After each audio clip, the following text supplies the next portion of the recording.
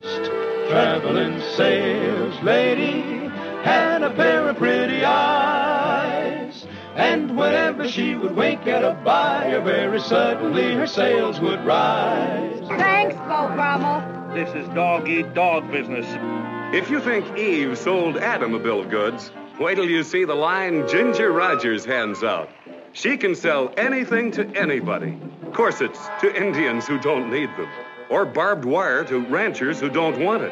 I've heard that your ranch is so huge that in some places it spills right over into Oklahoma. Well, it's all part of Texas now, ma'am. We kind of legislated a few border changes up there. Barry Nelson, a genius, who's out to make mechanical history. This object of your derision will one day completely replace the horse, and I'm going to prove it. Yes, he's out to learn what makes things tick, even a girl's heart. And what was that for, Mr. Masters? To find out if you're real. And introducing for the first time on the screen a new star, Carol Channing. And a lady can do a lot for that corset. By filling in the bottom and top. First you push it up here, pull it down there. Tighten up the middle till you're gasping for air. David Bryan, who recognizes quality at first glance. When I sell, I like to use wax.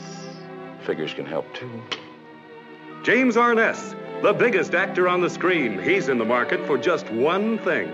You got any idea how many head of cattle I own, gal? 678,000, but I'm not ready to join your herd. You're to get across that county line there and fast. I insist that you take us back to Spur Ridge. I demand my right. Joel said we was to take it easy on you. Now, just don't press your luck.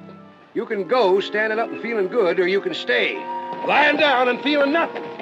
The first traveling saleslady found a man she couldn't sell.